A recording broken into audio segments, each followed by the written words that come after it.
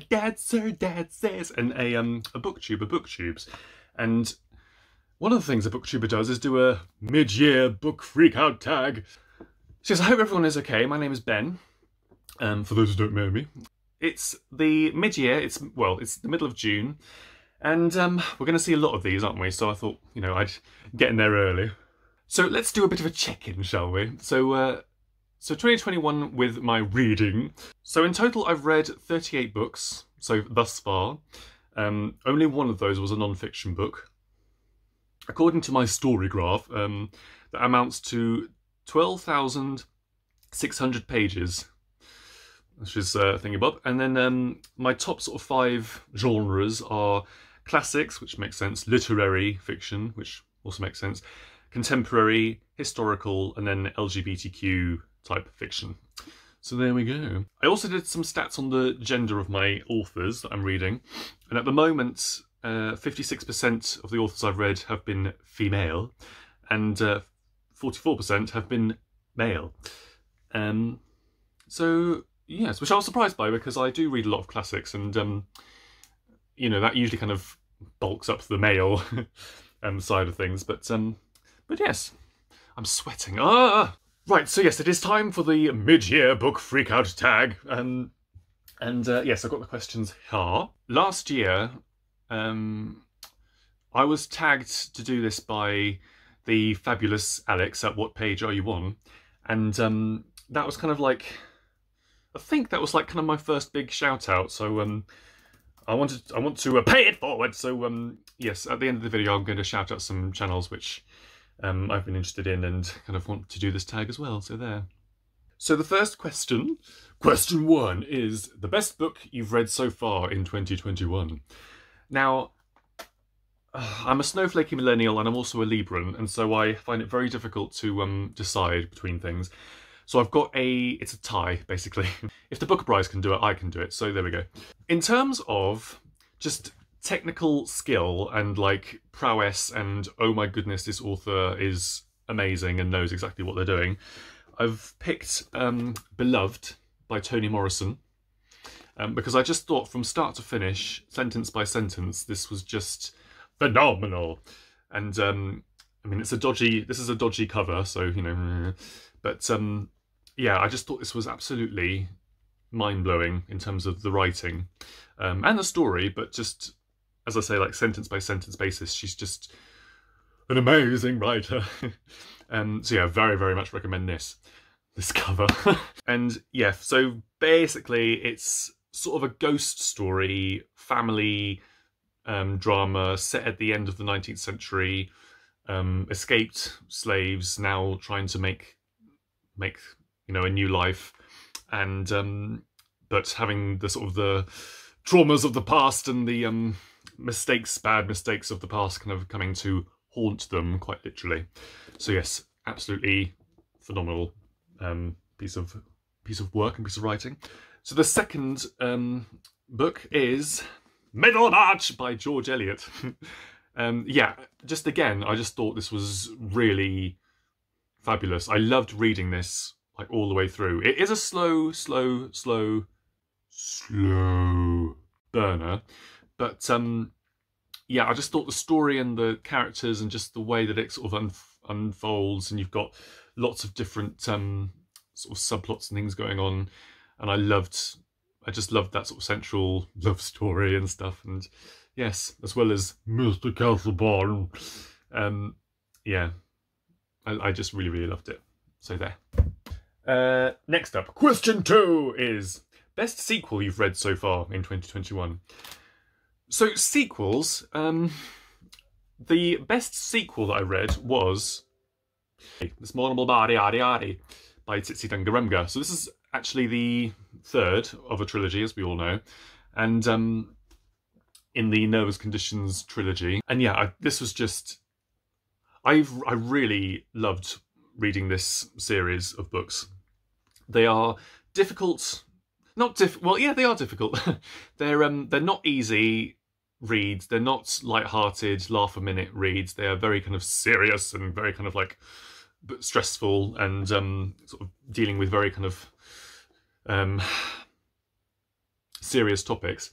But yeah, I thought this was just yeah, I really loved this as a sort of finale to the series, and it was in the second person, which I like. I like second person novels, or at least I'm interested in them. So yeah, this Mournable Bardi Ardi Ardi. This was my best sequel. Question 3 is new release you haven't read but want to.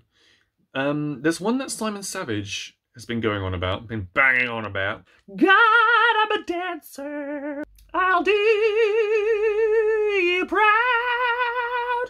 Yes, here we go. It's it's Still Life by Sarah Winman. Yeah, I'm always interested when Simon Savage he sort of gets excited about a book, because usually I'm the same when I read it. So yes, Sarah Winman's Still Life. I'm looking at his Instagram at the moment. Hopefully you can see that. A book that celebrates the big moments and small intricacies that make us human, the happy, the sad, the accidental and the coincidental, the ridiculous and the sublime. I do like a book that looks at the sublime. So, yes, a book about friendship, found family, whilst also being about two wonderful humans. And I quite like the cover as well. What else have we got? Question 4. Most anticipated release for the second half of the year. For this one, I'm going to turn to Eric Carl Anderson. There was a book that he was talking about, which I don't know if this is... Oh, what was it? Invested in this and so want to get involved by making a TBR. Oh, there it is. Oh, sorry. Sorry, Eric. Silence! Sorry. An Ordinary Wonder by Bookie Papillon. Yes. So what was the question again? Yes, it is already released in hardback, so maybe this is like a anticipated paperback. Ordinary Wonder. Courage needed to be yourself. So, richly imagined with art, proverbs and folk tales, this moving and modern novel follows Oto through life at home and at boarding school in Nigeria, through the heartbreak of living as a boy despite their profound belief they are a girl, and through a hunger for freedom that only a new life in the United States can offer. Yes, I'll go for that. Sign me up. Question 5. Biggest disappointment. So I'm not going to win any fans with this. Now, this is biggest disappointment. This isn't like, this is the worst book I read. This is just biggest disappointment. And this is, unfortunately, sorry. It's Love After Love by Ingrid Persaud. I love the writing in it. She's fabulous. I mean, she won the flipping thingy-bob, didn't she? But why was I disappointed? Well, I was disappointed just at how what I considered to be a little bit sort of tropey things going on. Yeah, with the gay character, it was just sort of things that I was like, I think because I just wasn't really in the mood for a gay bashing novel, you know. But as I said in my wrap up, I mean, it's completely me. I mean, I might be sort of looking at it through a European lens, because this is set in, I can't remember where it's specifically set, but it's set in the Caribbean, and obviously attitudes towards gay people are not the same as they are in the UK, and so it's important that we kind of still have novels that reflect that. But yeah, I just wasn't really in the mood, I don't think, for a gay bashing novel. But so yeah, that's why it was a disappointment. But I still would recommend it. I mean, it's fabulous, and enough people like it, so it's probably, I mean, I imagine that you'd probably like it, because just don't listen to me, because, you know, because I don't know what I'm talking about. Okay, so question 6, biggest surprise. The biggest surprise for me was Shuggy Bane! Shuggy Bane by Douglas Stewart. Why was this a surprise? Well, it was a surprise because I thought I wasn't going to like it. From all the sort of videos and stuff about it connected with the Book of Prize last year, I thought I just thought I was going to find it exploitative, or find it not, you know, I thought I wasn't going to like it, but turns out I did like it. There were bits that I kind of like there were bits that I thought were like, don't know, but overall I was like, yes, I enjoyed this. And yes, understand why it won the Booker. Yeah, so that was the biggest surprise. It is a lot, and as I say, it is a kind of like a conveyor belt of traumas. But yeah, I thought it's done. I think the ending made me really, really like it as well. The very, very ending, last chapter. So I was like, ooh, Douglas Stewart. Go on then. Next! Question 7. Favourite new author, debut, or new to you? Right, new to me.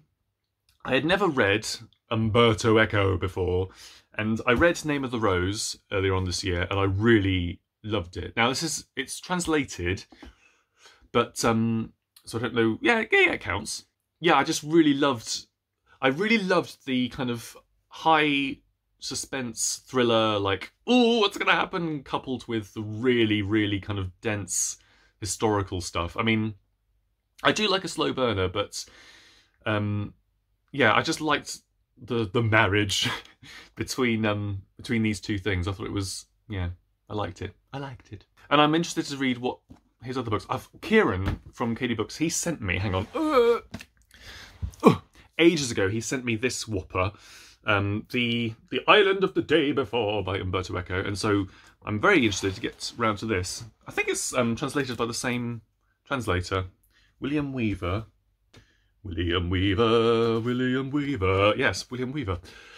So yeah, I'm very interested to see what else he has come up with. What else have we got? 8. Newest fictional crush.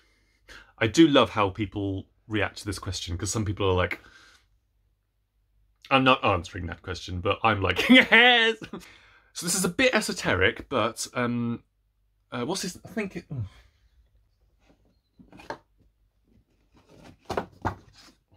okay. So this is a bit esoteric, but there's a character in this Hamnet called Bartholomew, and he's basically Agnes's brother. I think they're twins. I think. Agnes is basically Anne Hathaway, married to William Shakespeare, mother of Hamnet, but her brother is Bartholomew, and Bartholomew, I don't know, yeah, it's a weird one, because he grows up to be this very kind of like powerful farmer, and he's like very kind of stern and doesn't really say much, but he's a big sort of protector of Agnes, and he's very sort of like burly and stuff, and he's just very kind of protective and kind of on the sidelines, and I was just like, whenever he turned up, I was like, oh, Bartholomew, come and rescue me. So a bit of a weird one, but there we go. Goodbye. 9. Newest favourite character. So I'm going to go back to a book we've talked about before. Middlemarch. No, not Mr. Casaubon. Oh, my library. No, not him. Dorothea. Dorothea, ladies and gentlemen. Please welcome to the stage, Dorothea. Dorothea, I just think, is a fabulous, really, really fabulous protagonist. She's just really... yeah, she's very... Yeah, she's really intelligent and really kind of bright and stuff. But she gets things very, very wrong, and she kind of, yeah, she makes the wrong decisions. And yeah, and just the way that she's written, I just really like her. Dorothea. Oh, Dorothea. Yeah, I really liked her. Question 10, book that made you cry. I have not, as of yet, shed a tear completely this year from a book. I did last year, a couple times, but this year tears have not gone from reading a book. However, I did get misty-eyed at this book, Open Water by Calabazuma Nelson. And again, this is a debut, and I thought this was like... I really, really loved this book a lot. It's really, really fabulous. It's basically a love story set in London, and yeah, it sort of details the black male experience in Britain. It's just fabulous. And why did it make me misty-eyed? Well, it's written so powerfully. But yeah, it's just this I think the love story in it just really kind of, it got to me. It really, really got to me. Yeah, really, really gorgeous. Very, very high recommended. I hope that it's kind of long listed for prizes, because I think it deserves it. And it's in the second person as well, so, you know, I'm a bit of a whore for a second person novel. But yeah, certainly that made me misty-eyed. Question 11. Book that made you happy.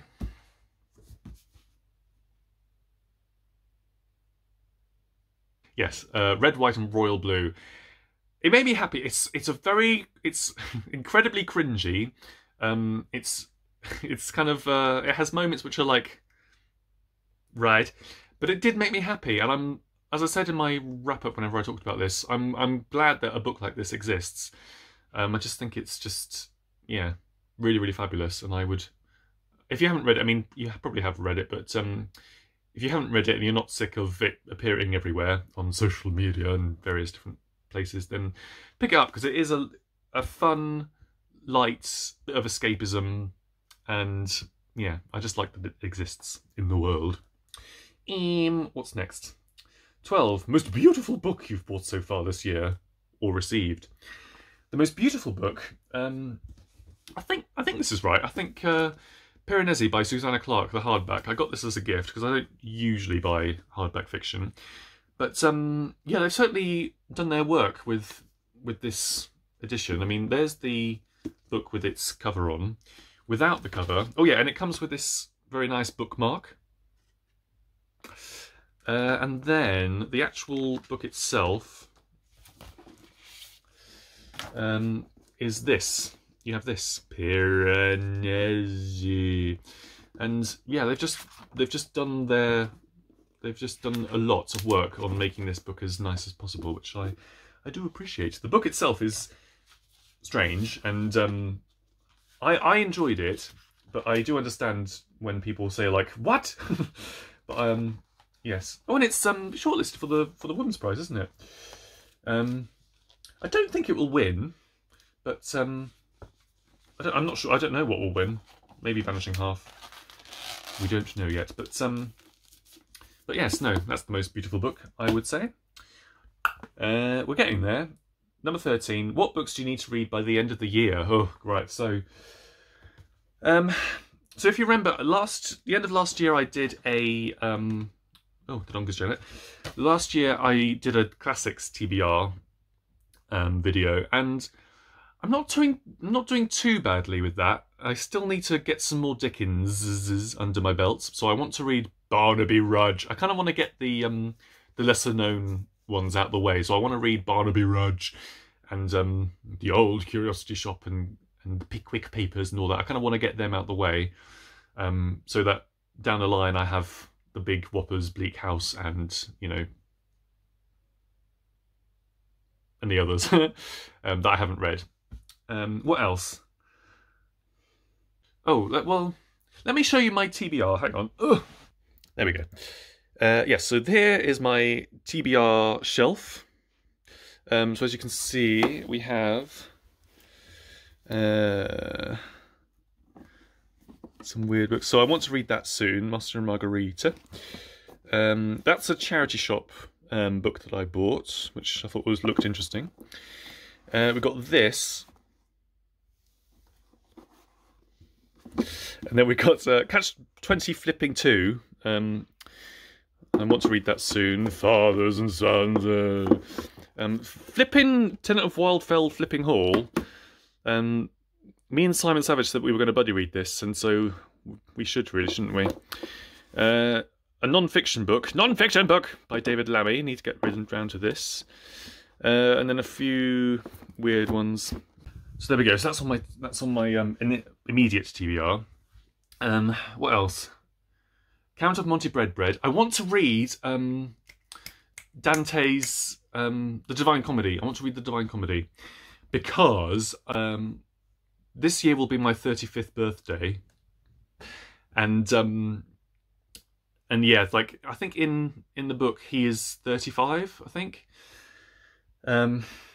So he goes down to hell when he's 35, and so I need to go down to hell now I'm approaching 35.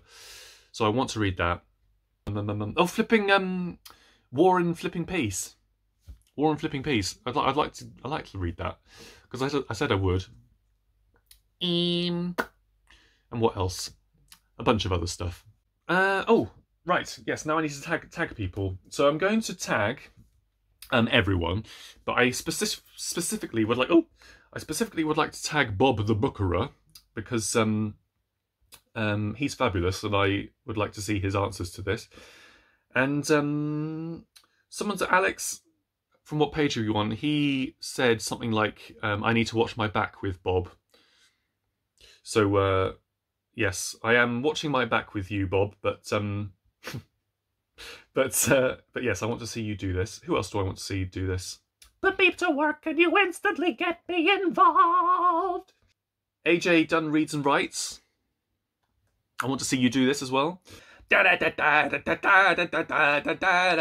Bob Booker, AJ Dunn reads and writes. Jotsna's Bookscapades, please. That would be nice.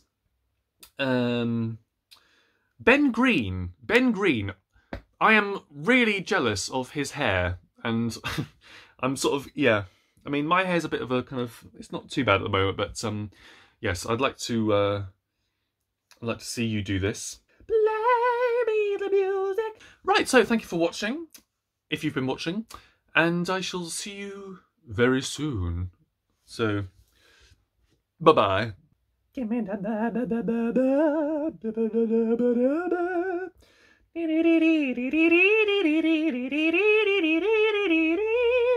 play me the music. Give me a chance to come through. All I ever needed was the music and the mirror and the chance to dance.